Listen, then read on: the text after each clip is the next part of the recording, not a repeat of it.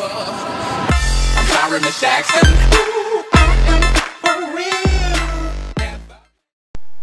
Yo, what is going on, guys? This is DellModzZ here. I'm bringing you guys another tutorial. In this one, guys, I'm basically showing you how to enable QS mode. A QS mode on a Nighthawk AC1900. For those of you that don't know what it is, it's basically advanced filtration through your network. For those of you that know what a NetGear is, it's a gaming router, really shit gaming router, but it has a cool feature in it that basically, say you got people at your house and they're on Netflix and you're trying to game, it'll dedicate a portion to them watching Netflix, and it won't interfere with any of your gaming, won't lag or anything like that. It's really a nice feature, but in my opinion, QS on the NetGear Nighthawk is definitely better. So with that being said, I'm going to basically show you how to do that.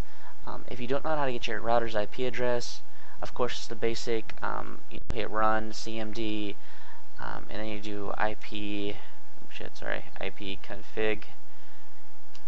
Oops, sorry. IP config. What the hell?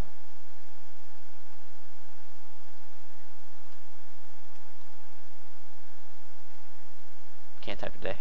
There it goes. It's fucking being retarded. I didn't see that. Anyways, usually must have changed it. But scroll up and you're gonna hear your NetGear. Usually they say your internal, but it's not today. It's being cancer. Anyways, that's how you find it on there. Yeah, there it is right there. IPv4. That's what you're going to need to log in, or you can just open up your browser and go to routerlogin.net.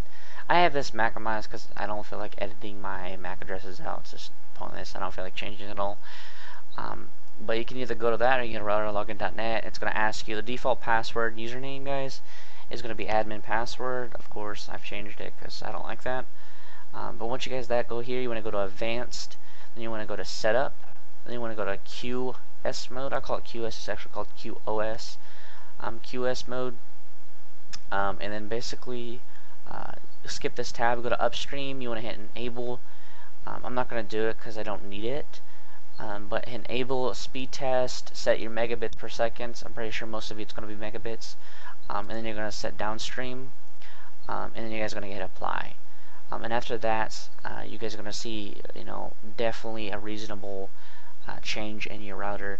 This is really just designed for people that have heavy loads on their network. Say you got like kids at your house playing video games and other people trying to, use your internet. This is what really this is designed for. So, that's pretty much it. If you guys did enjoy this video, smash the like button. Comment down below again if you want to see future videos like this. And yeah, guys, I'll see you guys in the next one, and peace out, guys.